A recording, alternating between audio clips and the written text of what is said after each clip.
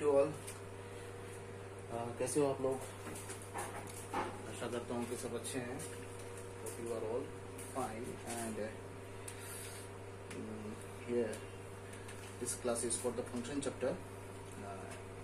As you all know that the morning session that we had discussed the different concepts of the function chapter, just like the one function, many one function, the bijective, surjective and the injectives, greatest integer, smallest integer function as well.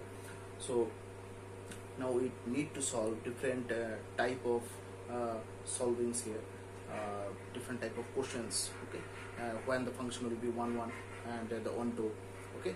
Just we have to get the idea by solving, okay. So how to solve this type of questions and how can I get the idea that actually this 1 1ness and this 1 2ness property can be proved, so can be checked also. So here I have collected some question here, and here you can see in the board this portion is needs to be avoided because the light is reflected here, so that's why this portion is excluded from the board. So just you can see this portion only, okay. So here some questions is there, you can see we have collected some questions and we will discuss this question, this type of questions in this video, okay. और जो हम लोगों ने जो morning session में जो discuss किया है फंक्शन के बारे में, जो डिफरेंट टाइप्स ऑफ फंक्शंस मैंने डिस्कस किया है, उसका जो ये इम्प्लीमेंटेशन होगा वो यहाँ पर होगा। कैसे तुम सॉल्व करोगे 1 1ness 1 2ness and this into 1 2 and this bijective subjective, okay.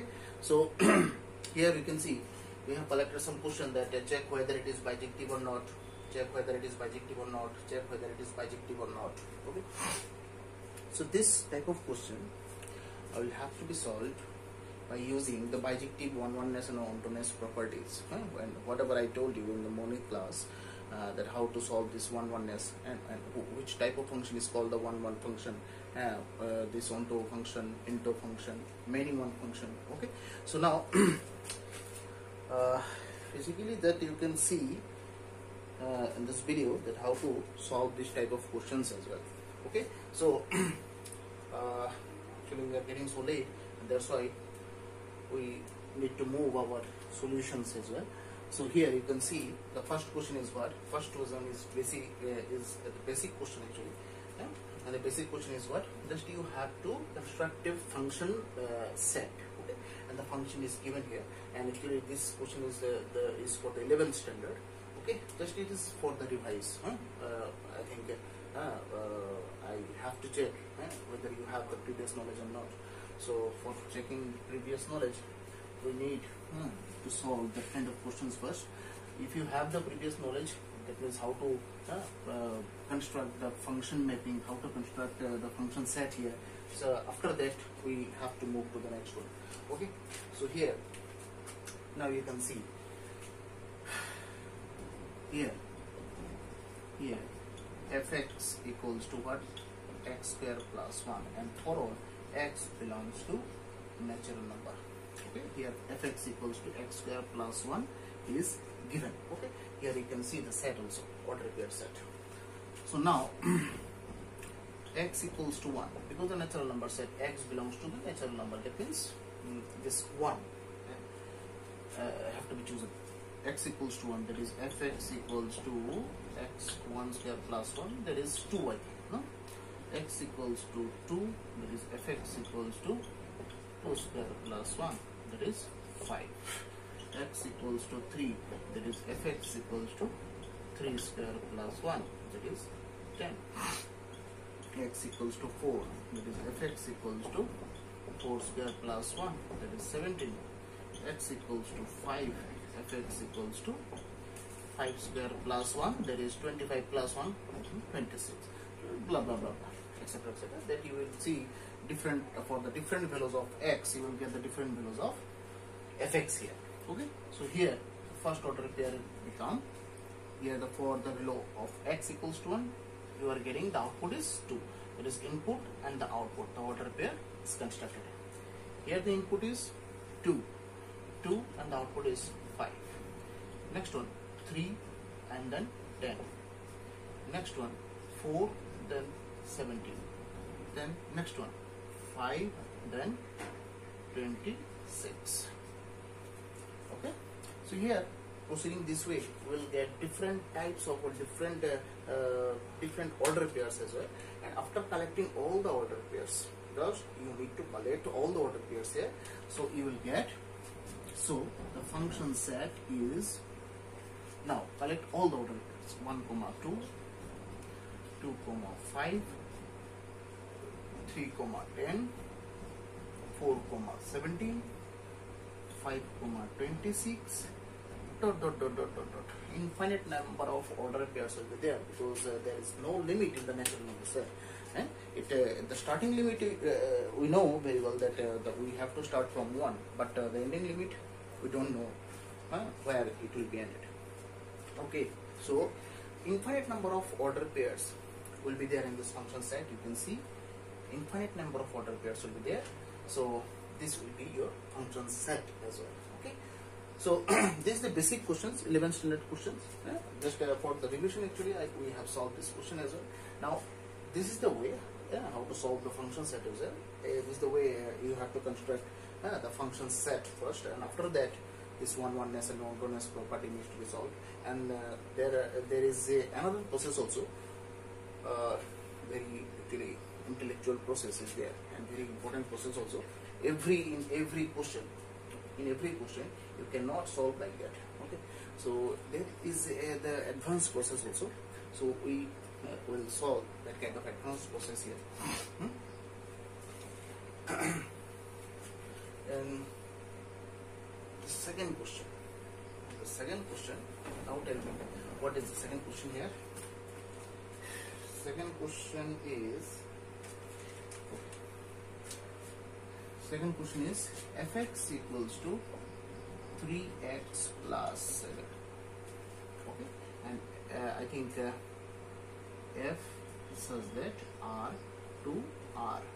That means here the input set is the real number set, output set is also a real number. That means you need to write this line. That means for all input values from the real number set. Okay, so now we have to move to the oneness property. 1, 1, 1, 1, because we have to check whether it is bijective or not. तो bijective होने के लिए तो 1, 1 और क्या होना पड़ेगा, onto होना पड़ेगा. ठीक है, 1, 1 होना पड़ेगा और onto होना पड़ेगा. ठीक है, तो 1, 1 चेक करते हैं कैसे. देखो ये प्रोसेस देखो थोड़ा. For oneness property we have to choose two input values, x1 and x2. Okay, so x1, x2 belongs from the real number set. हम लोगों ने चूज किया कोई भी x का दो वैल्यू हम लोगों ने चूज किया, x1 and x2. We don't know the values here. Okay, so randomly just we have chosen x1 and x2. Okay, so x1 के लिए आउटपुट क्या मिलेगा, सपोज fx1, और x2 के लिए f of x2. ओके, तो हम लोग ले लेते हैं लेट ये जो आउटपुट्स मिला, आउटपुट का वैल्यू दोनों सेम है, आउटपुट का वैल्यू दोनों सेम है, हम लोग चूज कर लेते हैं. ठीक है, चूज कर सकते. ये स्टेप्स हैं, ये थोड़ा याद रखना कि एक के बाद एक कौन सा स्टेप आ रहा है, क्यों लिख रहे हैं हम लोग यहाँ पर डिस्कस करेंगे. fx1 equals to fx2. So fx1 here the fx is what, 3x plus 1. So f of x1 will be what, 3 in place of x1, in place of x. What should I use here? x1, 3x1 plus 7 and 3x1 plus, sorry, 3x2 plus 7. Okay, plus 7 both sides cancel. 3x1 equals to 3x2, 3 cancel. That means x1 equals to x2. That means what, we have assumed this line. Just you can draw the sets here r, here r. This x1, x2, fx1 and fx2. Okay, तो हम लोगों ने क्या लिया, हम लोगों ने assume किया है कि fx1 और fx2 सेम है, दोनों एक ही है. दैट मींस fx1 अगर 1 होगा fx2 भी 1 होगा. ठीक, अब हम लोग चेक कर रहे हैं यहाँ पर क्या नहीं मिला, x1 equals to x2 मिला, x1 equals to x2. That means ये दोनों भी सेम है, ठीक है। अगर दैट मीन्स ये x1 और x2 का वैल्यू सेम है, fx1 और fx2 का वैल्यू भी सेम है, तो दैट मीन्स यहाँ पर बार बार लिखने का क्या फायदा है। वैल्यू अगर सेम होगा तो हम लोग x1 और fx1 ही लिख सकते हैं, x2 fx2 लिखने की जरूरत ही नहीं है क्योंकि सेम है वैल्यू। तो यहाँ पर देखो x1 के लिए तुम लोगों को कहाँ पर मैपिंग मिल रहा है, fx1 में ही मैपिंग मिल रहा है। यहाँ पर x2 भी अगर ले fx2 भी अगर ले तो क्या होगा, तो ये दोनों सेम है, ये देखो x1 fx1 मिल रहा है x2 fx2, है कि नहीं। देखो fx1 x1 fx2 x2, तो 1, so f is what 1 1। अगर सपोज ले लो, सपोज क्या होगा अगर x1 not equals to x2 निकलता, यहाँ पर अगर x1 not equals to x2, suppose ये अगर निकलता तो क्या होता, ये दोनों सेम नहीं है, लेकिन हम लोगों ने क्या एज्यूम किया था कि ये fx1 और fx2 क्या है, सेम है, लेकिन यहाँ पर देखो ये x1 ये x2 लिया है और ये देखो fx1 और fx2। ओके, अब मैंने चूज किया था कि fx1 और fx2 सेम है, ओके, दोनों एक ही वैल्यू है, तो देखते हैं यहाँ पर एक ही लिख लेते हैं, क्या फर्क पड़ता है, fx1 ही लिख लेते हैं, fx1 एक ही वैल्यू तो बार बार लिखना नहीं पड़ता है, तो fx1 लिख लेते हैं। अब क्या आया यहाँ पर, अगर x1 not equals to x2 आता, दैट मींस x1 और x2 सेम नहीं है, ओके, बट fx1 और fx2 सेम है, तो दैट मींस यहाँ पर x1 के लिए तो fx1 तो है ही, ओके, और x1 और x2 का वैल्यू सेम नहीं है, बट यहाँ पर fx2 तो सेम है, fx2 तो यहाँ पर fx1 के साथ सेम है, तो दैट मींस x2 का इमेज भी कहाँ पर जाएगा, fx1 में जाएगा। x2 का इमेज तो fx2 होगा, लेकिन fx2 का वैल्यू तो fx1 के साथ तो सेम है, तो दैट मींस x1 का इमेज भी fx1 में जाएगा और x2 का इमेज भी fx1 में ही जाएगा। दैट मींस ये क्या मेनी 1 होगा या फिर 1 1 होगा, मेनी 1 हो गया। तो दैट मींस जब यहाँ पर x1 not equal to x2 निकलता है, तब then the function will be many one function. When this equal sign will come, then f is 1 1 function. Okay. तो यहाँ पर देखो ये 1 1 function देखने के लिए पहले मुझे दो x1 and x2 two different values should be chosen. Okay. So for this x1 value, output will be fx1, and for x2, output will be fx2. Now we have to assume that fx1 and fx2 are same. That means whatever the values of fx1, fx2 value will be same. Okay. So fx1 means what? 3x1 plus 7. fx2 means what? 3x2 plus 7. Okay. So 3x1, just you can see x1 equals to x2. Okay. So here x1 equals to x2. तुमने fx1 equals to fx2 लिया है, x1 equals to x2 लिया है, तो अगर ये दोनों same ही हो गया तो यहाँ पर 1 1 हो जाएगा, x1 का fx1 में जाएगा, x2 का fx2 में जाएगा, है कि नहीं, दोनों का वैल्यू तो सेम ही है कि नहीं, तो 1 1 फंक्शन हो गया। अगर यहाँ पर नॉट इक्वल्स टू निकलता x1 not equals to x2, तो ऐसे होता, देखो यहाँ पर तो ये सेम है, fx1 और fx2 हम लोगों ने सेम ले लिया, देखो यहाँ पर उसको तो हम लोग चेंज नहीं कर सकते, यहाँ पर fx1 और fx2 हम लोगों ने सोचा है कि सेम है, ठीक है, ये सेम पकड़ के हम लोगों ने ये प्रोसीड किया, प्रोसीड करके देखा अरे यहाँ पर तो x1 not equals to x2 आ गया, तो आ गया मतलब क्या है, x1 और x2 दोनों डिफरेंट है, ये इक्वल नहीं है, बट fx1 और fx2 तो सेम है, तो यहाँ पर हम लोगों ने fx2 लिखा ही नहीं, जरूरत नहीं है क्योंकि fx1 और fx2 तो सेम है, तो यहाँ पर एक लिख लो, fx1 लिख लो या फिर fx2 लिख लो, क्या फर्क पड़ता है, यहाँ पर fx2 भी लिख सकते हो, तो बट यहाँ पर प्रॉब्लम ये है कि x1 और x2 सेम नहीं है, तो f1 और x2 दोनों के लिए मैपिंग कहाँ पर जाएगा, fx1 में जाएगा, एक में जाएगा, तो दैट मीन्स ये मिनी 1 हो गया। So that means the part is that whenever this one-oneness will have to be checked, then this process should be followed always in every question. Okay, so when this x1 equals to x2 will come, then 1 1. When x1 not equals to x2 will come, then what, many one function. Okay, ये अगर ये part अगर समझ में नहीं आया तो comment में कमेंट करना, तो हम लोग अलग से एक वीडियो बनाएंगे, ठीक है, ठीक है। तो अब नेक्स्ट में जाते हैं, देखो 1 1 तो हो गया, पार्ट 1 1 हो गया प्रूफ। अब आते हैं किसमें, अब आते हैं किसमें, अब ऑनटोनेस प्रॉपर्टी, ऑनटोनेस, ऑनटो। fx यहाँ पर क्या है 3x प्लस, सो fx को हम लोग y से भी लिख सकते हैं, y equals to fx, function को तो y भी लिख सकते हैं ना आप लोग, तो y इक्वल्स टू fx जानते होंगे, y इक्वल्स टू fx हम लोग लिख सकते हैं, y fx सेम है तो 3x प्लस है। तो ऑनटोनेस प्रॉपर्टी क्या है, ऑनटोनेस प्रॉपर्टी चेक करने के लिए हम लोग को क्या चेक यहाँ पर चेक करना पड़ेगा, for the ऑनटोनेस property we have to verify whether there is any kind of element is left in the second set which has no p-image, which is no mapping with the first set as well. That means second set में ऐसा कोई element बाकी रह गया जिसका कोई mapping नहीं है, ऐसा हम लोग को चेक करना है। तो सेकंड सेट में कोई भी एलिमेंट बाकी रह गया तो सेकंड सेट का जो एलिमेंट्स हैं उसको हम लोग क्या बोलते हैं, उसको क्या नाम है हम लोग का, एफएक्स है।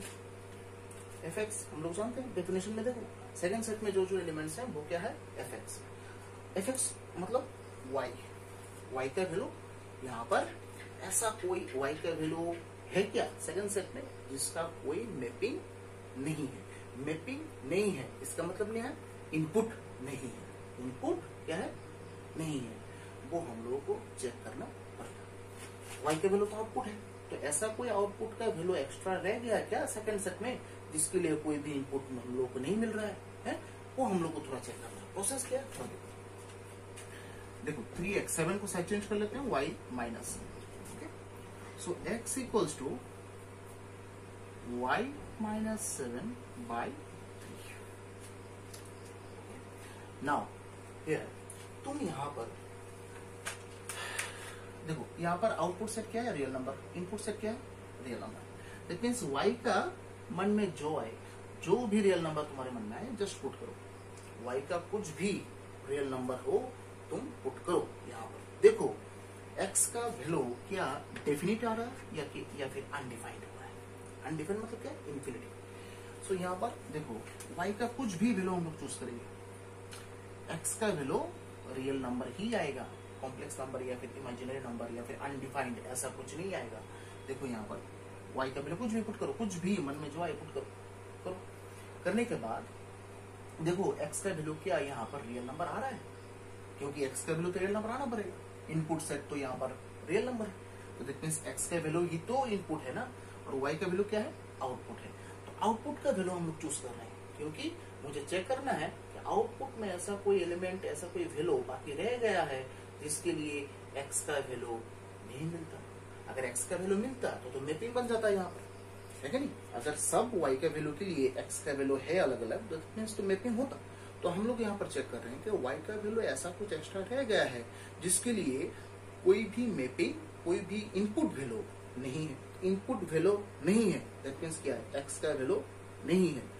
तो यहाँ पर y का वैल्यू हम लोग चूज कर रहे हैं, एक के बाद चूज करो, मन में जो है चूज करो, रियल नंबर है, you have the space also, just you can choose any values from the real number set. Then after that you should check whether the values of x is going to be undefined or not. Okay, if the value of x will going to be undefined, then it is okay, it will not be, that will be onto, that will be not onto.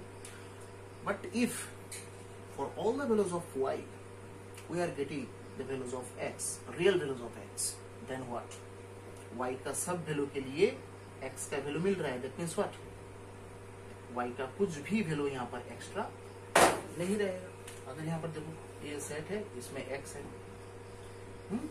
ये y है, fx है ना, तो y का सब value के लिए x का वैल्यू मिल रहा है, that means what, मैपिंग बन रहा है यहाँ पर, है। तो अगर सेकंड सेट में सब y का वैल्यू के लिए अगर x का वैल्यू यहाँ पर मिलता है, that means ये कौन सा केस है, ये ऑनटोनेस केस है। यहाँ पर लिखो for all values of y belongs to R, there will be the definite value of, x belongs to R. So f is onto So here you can see f is onto as well as 1 1 also. So f is what? Bijective. f is what? Bijective. तो यहाँ पर देखो, जब हम लोगों ने 1 1 choose किया है, 1 1 चेक किया है, तब हम लोगों ने दो वैल्यूज चूज किया है, x1 and x2. After that हम लोगों ने एज्यूम किया है कि fx1 और fx2 दोनों सेम है, एज्यूम किया है. ठीक है, अब देखो सॉल्व करने के लिए कुछ तो यहाँ पर एजम्पशन करके प्रोसीड करना पड़ेगा, क्योंकि जनरल सॉल्यूशन है. यहाँ पर हम लोग को पर्टिकुलर कुछ भी वैल्यू पता नहीं है, x1 और x2 का वैल्यू यहाँ पर क्या है, हम लोगों ने जनरली ऐसे ही लिया है, रैंडमली लिया है. तो कुछ ना कुछ तो आइडेंटिटी तुम्हें करना ही पड़ेगा यहाँ पर. तो हम लोगों ने एक आइडेंटिटी, एक इक्वलिटी बना लिया है यहाँ पर fx1 equals to fx2. After that fx1 और fx2 एज्यूम करके हम लोगों ने चेक किया है कि x1 और x2 का वैल्यू सेम है कि नहीं. अगर x1 और x2 इक्वल आ गए तो 1 1 हो गया. अगर x1 और x2 नॉट इक्वल आया, दैट मींस क्या हो गया? 1 2 हो गया. ठीक? अगर x1 और x2 दो अलग अलग वैल्यू है तो दैट मींस मैपिंग कैसे जाएगा? दो अलग अलग वैल्यू के लिए मैपिंग तो एक में जाएगा, क्योंकि आउटपुट तो मैंने सेम ले लिया है ना. fx1 equals to fx2, that you can see in the first line. fx1 equals to fx2 हम लोगों ने आउटपुट एक ही ले लिया, सेम. दोनों इक्वल है, मतलब क्या है? सेम है. बट x का वैल्यू डिफरेंट निकल गया, x1 not equals to x2, that means same ही 1 हो गया. अगर x1 और x2 इक्वल आ गया तो बस x1 fx1, x2 fx2 हो गया, 1 1 हो गया. देन इन ऑन्टोनस प्रॉपर्टी हम लोगों ने ऑन्टो कब होता है, हम लोगों को चेक करना है कि सेकंड सेट में आउटपुट का कुछ भी वैल्यू बाकी है कि नहीं. आउटपुट का ऐसा कुछ वैल्यू बाकी है कि नहीं जिसका कोई इनपुट नहीं. तो हम लोग ये देखो जनरली बोल रहे हैं, मैथमेटिकली कैसे बोलो उसको, that means we have to check whether there is any kind of value, any value of fx in the second set is left which has no input value, which has no pre-image, which has no mapping with the first set. Okay, तो input है कि नहीं, input है कि नहीं, मतलब ये देखो इनपुट है कि नहीं, मतलब x का वैल्यू है कि नहीं चेक करना है. ओके, तो यहाँ पर अगर y का सब वैल्यू के लिए x का वैल्यू है तो बस हो गया, वो तो ऑन्टो ही होगा. बट यहाँ पर y का कुछ भी वैल्यू के लिए x का वैल्यू नहीं मिल रहा है, x का वैल्यू अनडिफाइंड आ गया या फिर इमेजिनरी नंबर आ गया, ऐसा कुछ आ गया, दैट मींस क्या है? y का उस पर्टिकुलर वैल्यू के लिए कोई भी मैपिंग, कोई भी इनपुट वैल्यू नहीं होगा. अगर किसी भी वैल्यू के लिए, किसी भी आउटपुट वैल्यू के लिए इनपुट नहीं होगा, दैट मींस क्या है? कोई भी बॉन्डिंग तुम नहीं बना पाओगे यहाँ पर. ओके, तो ये जो एक एलिमेंट है आउटपुट वैल्यू का, वो रह जाएगा एक्स्ट्रा, अकेला सेकंड सेट में रह जाएगा, जिसका कोई भी मैपिंग नहीं है, कोई भी इनपुट नहीं. तो अगर ऐसा केस आ गया तो यहाँ पर ये इनटू हो गया. अगर ऐसा कुछ नहीं आया, that means for all values of y from the second set, if you are getting the input values in the first set, then that will be onto.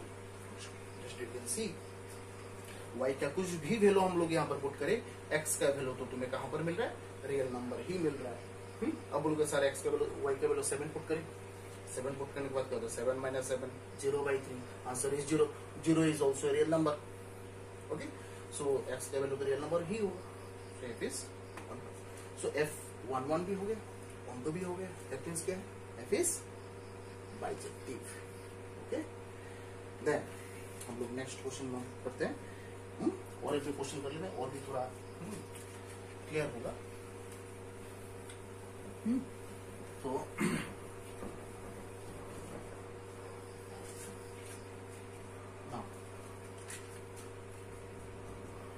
यहाँ पर fx इक्वल्स टू क्या दिया हुआ है? 2x minus 3 by x minus 1.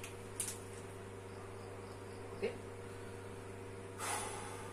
और यहाँ पर f क्या दिया हुआ है? f such that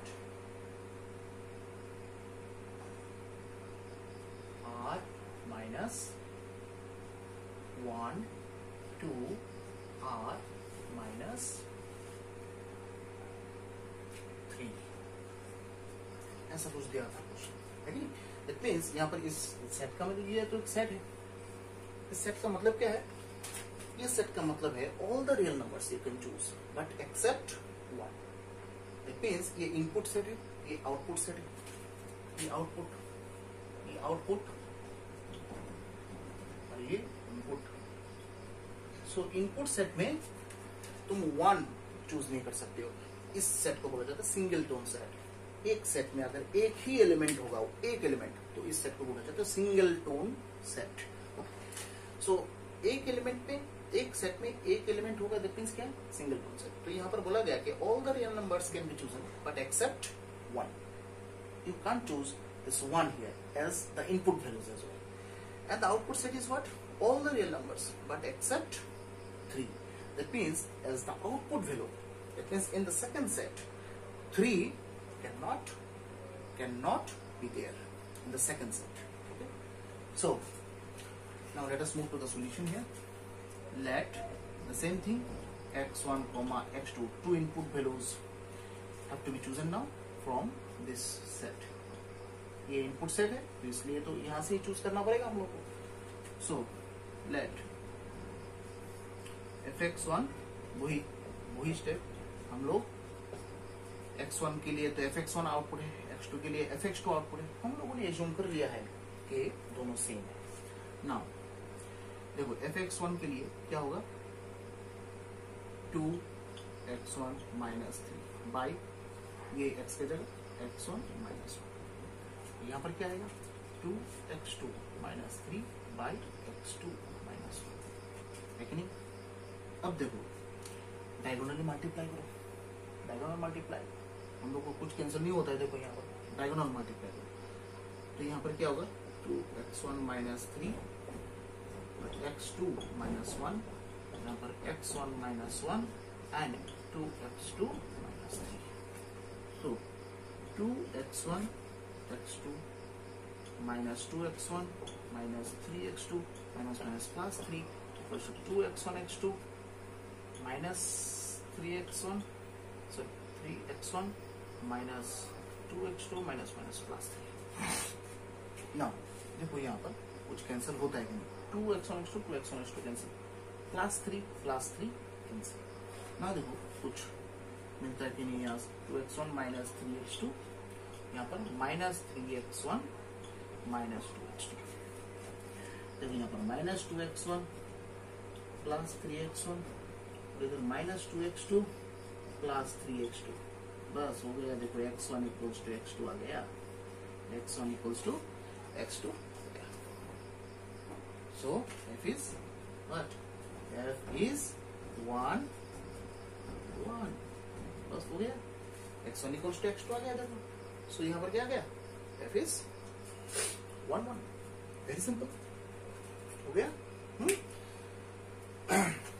अब बोलोगे सर हर जगह तो x1 इक्वल्स टू x2 ही आ रहा है, तो दैट मींस क्या, what do mean, but every function will be on to function, sorry 1 1 function, no, some function will be there, we will discuss it.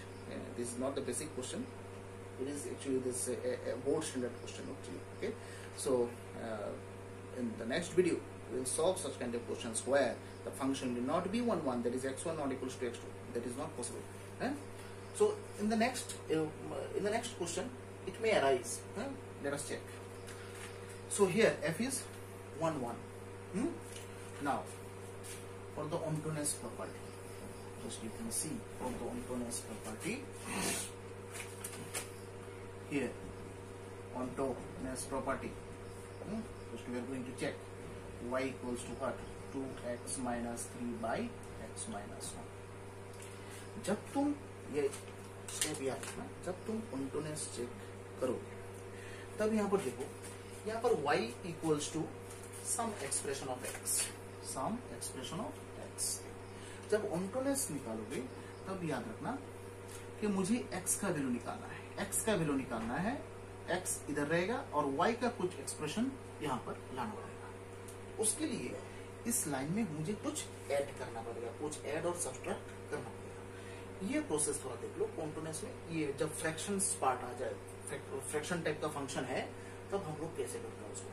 देखो यहाँ पर देखो, यहाँ पर x का coefficient, what is the coefficient of x in the numerator, 2, यहाँ पर 1। Okay, सो हम लोग का फर्स्ट स्टेप होगा, किसी तरह मुझे यहाँ पर ये जो 2x वाला पार्ट है न्यूमरेटर का, जो 2x पार्ट है उसको कैंसिल करना पड़ेगा। 2x को कैंसिल करना पड़ेगा। न्यूमरेटर में जो भी x का टर्म होगा, यहाँ पर ये फंक्शन है, दूसरा भी फंक्शन हो सकता है। याद रखना कि न्यूमरेटर में कुछ भी फंक्शन रहे, कुछ भी न्यूमरेटर x का एक्सप्रेशन रहे, ठीक है, उसको तुम्हें कैंसिल करना पड़ेगा एनी हाउ बाई एडिंग और सब्ट्रैक्टिंग समथिंग। तो यहाँ पर देखो हम लोग क्या करेंगे, यहाँ पर x का, यहाँ पर क्या है, कोफिशिएंट 2 है, ओके, और 2 के सामने क्या साइन है, प्लस, ओके, याद रखना। तो बोथ साइड हम लोग -2 करेंगे, -2 करेंगे। ये कैसे पता चला -2 है, क्योंकि x के साथ कोफिशिएंट न्यूमरेटर डिनोमिनेटर को नहीं देखना है। न्यूमरेटर में x का कोफिशिएंट क्या है, +2 है, इसलिए हम लोगों ने -2 किया। अगर यहाँ पर -2 होता, हम लोग बोथ साइड में क्या करते, +2 करते, ठीक है, हो गया। तो यहाँ पर देखो y -2, 2x -3 माइनस एलसीएम करेंगे, +2 बाई x -1। सो यहाँ पर देखो y -2 -1 by x -1। So there is fraction change कर देते हैं both side, y -1 x -1 equals to -1 by y -2। There is x equals to -1 by y -2 +1। तो एलसीएम y -2 होगा, देखो -1 प्लस y -2, दैट मीन्स क्या होगा आंसर, y -3 बाई y -2। सो यहां पर x का वैल्यू क्या आ रहा है, सो x equals to y -3 by y -2। देखो we have got this expression whatever is needed, that I told you that for getting the ontoness property we have to convert this first expression in the form where the x will be in the left hand side and the expression of y will be in the right hand side, that you can see x equals to y -3 by y -2 as well, okay। now अब तुम्हें check करना है, यहाँ पर y का कुछ भी value तुम चूज करो, कुछ भी, बट एक्सेप्ट क्या, एक्सेप्ट नो। यहाँ पर ये काम करो, ये क्वेश्चन को थोड़ा चेंज कर दो, यहाँ पर 2 दे दो, 2 दे दो, ये क्वेश्चन को थोड़ा चेंज कर दो, r माइनस सिंगलटन सेट 2 होगा ये, ओके। क्वेश्चन ये प्रिंटिंग मिस्टेक हुआ है, ये r -2 होगा, ठीक है। तो यहाँ पर एक काम करो, यहाँ पर देखो y का वैल्यू तुम क्या चूज नहीं कर सकते हो, 2 चूज नहीं कर सकते हो, ओके। सो 2 के बिना आउटपुट है ना, y का वैल्यू चूज करना है, दैट मींस आउटपुट सेट से ही चूज करना है मुझे, that means accept 2 whatever the values of y that can be chosen here, okay। just if you choose the values of y except 2, will it be undefined here, right? 2 के अलावा यहाँ पर अगर मैं 2 पुट करता, 2 -2 आंसर इज 0, डिनोमिनेटर 0 आ रहा है, तो x का value will be undefined, then ये ऑन्टो नहीं होता। बट यहाँ पर तो तुम्हें सेट ही दिया गया कि तुम 2 चूज नहीं कर सकते हो, यहाँ पर देखो, यहाँ पर 2 तो तुम चूज नहीं कर सकते। अब जिसको तुम चूज नहीं कर सकते हो वहां पर ये बिठा कर क्या करोगे तुम, तो सेट पे नहीं है, so that means if you can't choose this 2 here, that means for all the values of y, the values of x will be defined, will be definite, that will not be indefinite here.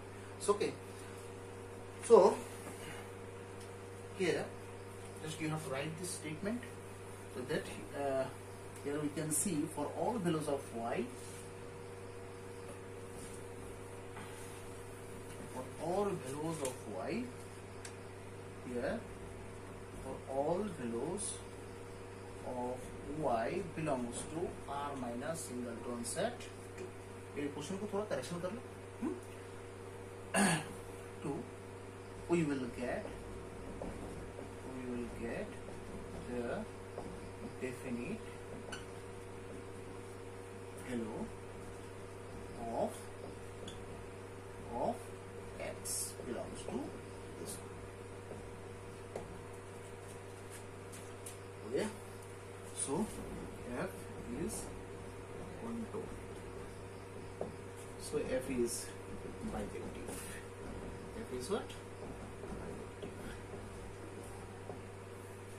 हो गया, check हो गया. So F is bijective. Okay. So our next question is, next question एक है, देखो हो गया है, हो गया. So अब देखो आप नेक्स्ट क्वेश्चन में जाते हैं. देखो ये जो बाइजेक्टिव प्रूफ करना है, ये बाइजेक्टिव वाला क्वेश्चंस हैं, वेरी इंपॉर्टेंट क्वेश्चंस हैं. At least 6 marks of commerce questions must come in your board exams also. Okay, so this type of questions are very important for the board exam as well as for the entrance studies also. Just remember this thing. Just remember this thing. This one-oneness and this one-two-ness, bijective, injective, subjective. This case is very important for the entrance exams also. Just you can see various type of questions regarding this bijective properties used to come in the entrance questions, in the entrance studies. Okay, so this concept, just remember this thing.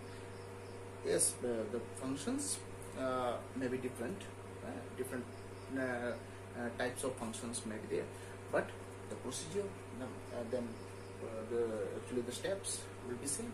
Just you have to check in the same way. Okay, so our next part, and this type of question is very important for the entrance. Our next question. Okay, so very important for the entrance studies. Our next question. Okay, so next question is fx equals to what? 3x square plus 7x plus 5. Okay, for all x belongs to the real number. This type of question is very important for the board as well. Remember this thing, very important. Okay, so here the same thing. Let x1 comma x2 belongs to yes R. This input set R. Okay. Let fx1 equals to fx2. fx1 equals to fx2. हम लोग ने assume कर लिया है. तो fx1 मतलब क्या होगा? 3x1 square plus 7x1 plus 5 and here पर 3x2 square plus 7x2 plus 5. Okay, 7 5 5 cancel both side. So 3x1 square minus 3x2 square plus 7x1 plus minus 7x2 equals to 0. हो गया? तो यहाँ पर देखो 3x1 3 कॉमन ले लो, x1 square minus x2 square. यहाँ पर 7 कॉमन ले लो, x1 minus x2 equals to 0.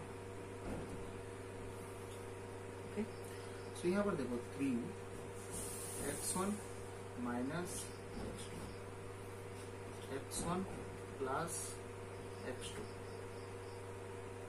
Okay, plus 7 x1 minus x2. ये एक टर्म है, ये एक टर्म है. अब दोनों टर्म से देखो कॉमन क्या आता है? x1 माइनस x2 कॉमन आता है.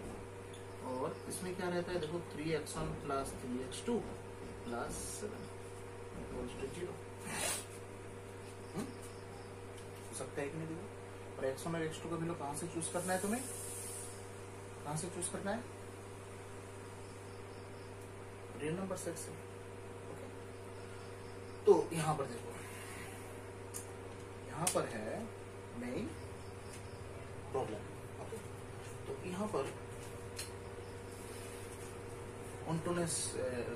वन-वननेस चेक करना है. ठीक है, सो वन-वननेस के लिए क्या चाहिए? x1 इक्वल्स टू x2 चाहिए. सो यहां पर देखो हम लोग को कितना फैक्टर मिला? 2 फैक्टर है. सो first factor is what? x1 minus x2 equals to 0. So 3x1 plus 3x2 plus 7 equals to 0. Okay, so यहाँ पर 2 फैक्टर है. either this equals to 0 और this equals to 0. okay, दोनों तो 0 नहीं हो सकता है. either this 0 और this 0. तो ये तो 0 हम लोगों को चाहिए. for getting the one-oneness property. If this x1 equals to x2 equals to 0, then x1 equals to x2 can be proved. Okay, and for that this part x3x1 plus 3x2 plus 7 have to be not equals to 0. Okay, so हम लोग को ये check करना है कि ये expression जो है वो क्या नॉट इक्वल्स टू 0 होगा. दैट मींस इस एक्सप्रेशन का वैल्यू कभी भी 0 के साथ इक्वल होगा या फिर नहीं होगा, वो हम लोग को थोड़ा यहाँ पर चेक करना है. ठीक है, यहाँ पर देखो ये बोलो 3x1 प्लस 3x2 प्लस 7, इसके लिए कभी भी इसका वैल्यू 0 हो सकता है. यहाँ पर चेक करके बोलो थोड़ा कि कभी भी ये 0 हो सकता है कि नहीं. ठीक है, 0 हो सकता है कि नहीं. देखो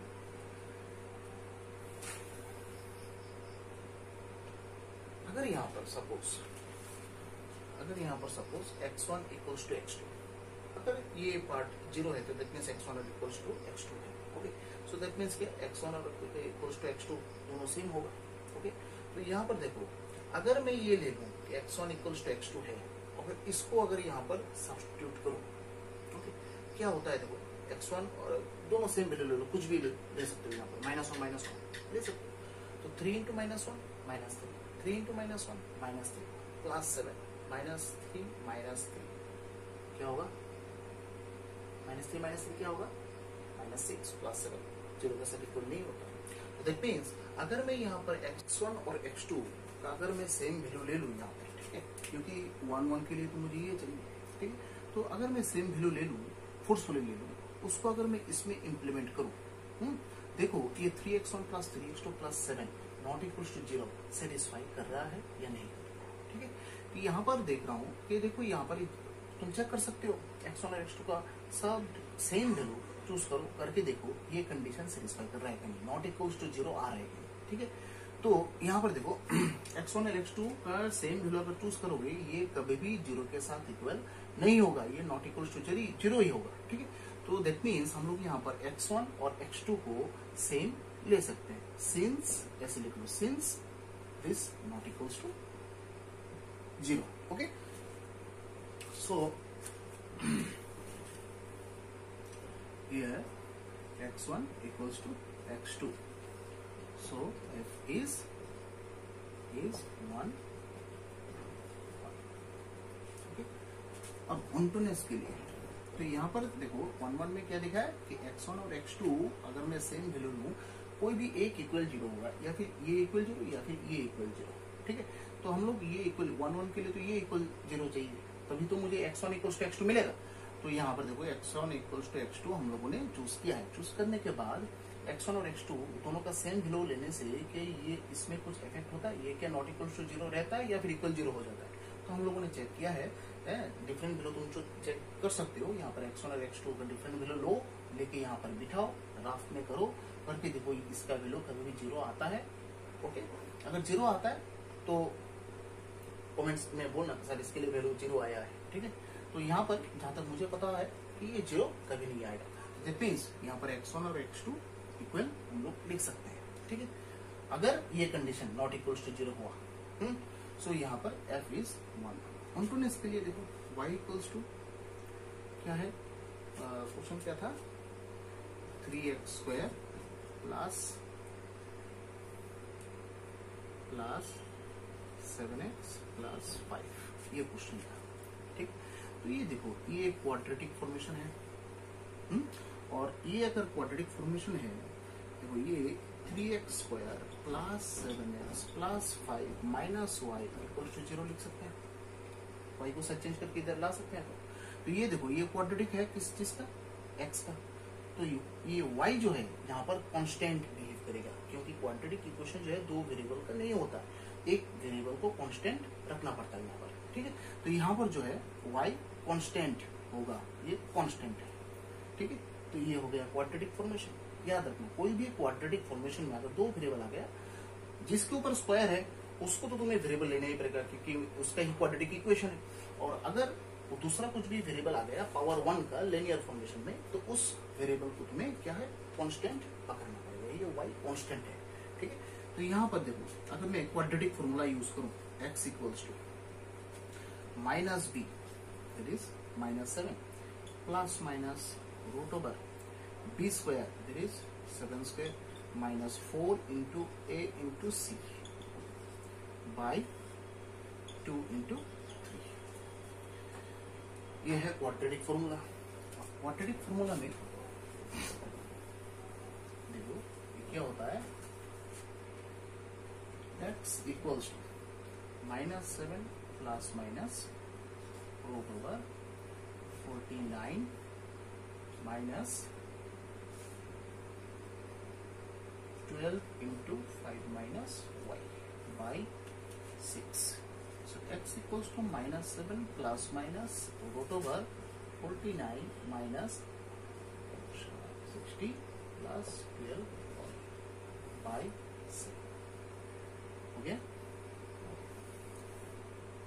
So x equals to -7 plus minus root over 49 minus 60. Okay? So now over 11 minus 11, there is 12y minus 11 by 6. 12y minus 11 by 6. Here you can see.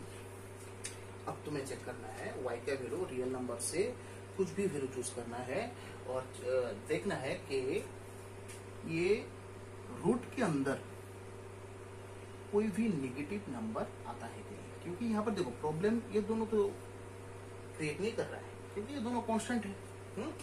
कोई भी प्रॉब्लम नहीं कर रहा है.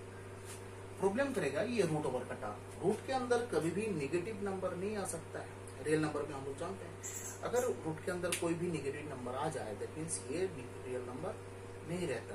That will be the complex number as well. Okay, so here you have to choose some values of y here and you have to check this root over term will it be negative number or positive number as well. Okay, so here y का कुछ भी value choose करो. One में कुछ भी आए choose करो real number से, क्योंकि रियल नंबर का सेट है ना यहाँ पर है. तो रियल नंबर का सेट है. देखो यहाँ पर y का वैल्यू चूज तुम सपोज हम लोग चूज कर रहे थे यहाँ पर हाफ. y का वैल्यू क्या है? हाफ. ठीक है, हाफ चूज कर लेते हैं. हाफ चूज करने से क्या होता है, देखो y का value half 12 into half. Means 12 by 2 6 minus 11 minus 5. Root के अंदर नेगेटिव नंबर आ रहा है. दैट मीन्स ये जो रूट ओवर का टर्म है वो यहाँ पर क्या आ रहा है, नेगेटिव में आ रहा है. दैट मीन्स ये जो पार्ट है वो कॉम्प्लेक्स नंबर आ रहा है, क्योंकि बट यहाँ पर according to the question all the input values should belong to the real number set, but here the complex number is coming. सो यहाँ पर देखो if y equals to half, then x equals to -7 plus minus 6 minus 11 by 6. X equals to -7 plus minus -5 by 6. So x equals to -7 plus minus, that means 5i by 6. That is not belongs to the real number. So यहाँ पर x का value real number में नहीं आ रहा है. y का value जब तुम हाफ, y का वैल्यू तो तुमने रियल नंबर चूज किया है, आउटपुट सेट रियल नंबर का है, हम लोगों ने रियल नंबर चूज किया है, हाफ चूज किया है, नो प्रॉब्लम. बट यहाँ पर हाफ चूज करने के बाद x का वैल्यू यहाँ पर रियल नंबर नहीं आ रहा है. तो x का वैल्यू अगर रियल नंबर नहीं आ रहा है दैट मीन्स क्या है, इनपुट तो रियल नंबर में होना चाहिए. यहाँ पर तो रियल नंबर नहीं आ रहा है, कॉम्प्लेक्स नंबर आ रहा है. दैट मीन्स क्या है, y का वैल्यू जो हाफ है वो हाफ सेकेंड सेट में एक्स्ट्रा रह जाएगा, जिसका कोई रिलेशन या फिर मैपिंग इनपुट के साथ नहीं होगा. y का वैल्यू हाफ एक्स्ट्रा रह जाएगा सेकंड सेट में, जिसके लिए कोई भी x का वैल्यू नहीं मिल रहा है. देखो यहाँ पर y का वैल्यू हाफ में हम लोग चूज करेंगे, x का वैल्यू कुछ नहीं है, x का वैल्यू कुछ नहीं है. दैट मीन्स इनपुट कुछ नहीं निकल रहा है फॉर दिस आउटपुट वैल्यू. तो ये केस होगा, ये इनटू केस होगा. That means this function is not onto as well. Okay, so f is not onto. So this function 1 1 हो गया. Okay, तो onto नहीं हुआ है, that means this function will not be bijective as well. Okay, ये function bijective नहीं होगा. So just write the statement here. So this function will not be bijective. So here in this video we have covered a lot of questions and very conceptual questions also. So some basic questions we have done, and the basic questions we have to choose two values x1 and x2 input values, and after that for fx1 equals to fx2 needs to be chosen, and after that if x1 equals to x2 is coming, then it is 1 1. If x1 not equals to x2 is coming, then it is many 1. Okay. After that, the ontoness property. This ontoness property, y equals to fx equals to some expression will be given. So here you can see y equals to that expression. After that, the whole expression should be converted to the expression of only x equals to some expression of y. After that, y value should be chosen, and after that you have to check, is there any value of y in the second set? For that, we are not getting the definite value of x here. So if we are not getting the definite value of x, then it will not be onto. But यहाँ पर भी same है. If we are not getting the definite value of x, then it will be not onto. If we are getting the definite value of x for every value of y, okay. So in the last question we had done the question. Okay? We had done the solution also. Here we saw that for different values of y from the real numbers, we are getting the definite value of x. That's why the last question, the last function was the onto function also. But here we can see for this output y equals to half value, x is not the real number. So here, according to the question, the input value should be real number, but it is actually the complex number not belongs to real number. Here you can see. So y equals to half will remain left in the second set, which has no pre-image, which is no mapping with the first set. That's why f will not be onto function. So f is not onto, so f is not bijective, because for getting the bijective property, one particular function should be 1 1 and onto both. Then this function, particular function, can be explained as the bijective function as well. So here f is not bijective for this particular question. Okay. So here you can see this type of questions. This type of question is very important for the entrance studies also. Okay. And the first three questions, second two and three, question number 2 and 3 are very important for the board standard as well. Okay, so we will solve that kind of questions in our next video also. So up to this question, this class is completed. Okay, so in our next video we will solve different types of questions, which is very important for the board as well, and for after that some reference questions will be solved also. That will be important for the entrance studies. Okay, so before that, just try to solve the relation chapter questions. Okay, so in the relation chapter is completed. Okay, so in this relation chapter, whatever the problem will be arised while you are solving the questions, then ask me the questions as well in the comment section. Okay, then I will solve. I will try to solve, and I will give my full effort to solve the questions as well. Then I think all of the questions and all the things will be sorted out. Okay, okay. So if you like the same thing, देखो यहाँ पर ये channel चल रहा है, channel तो उसको तो स्प्रेड करना पड़ेगा, उसको सब स्टूडेंट्स, अगर मेरा क्लास अगर उन लोगों को पसंद हो तो वो लोग अगर सब्सक्राइब करें तो ये चैनल का ग्रोथ होगा.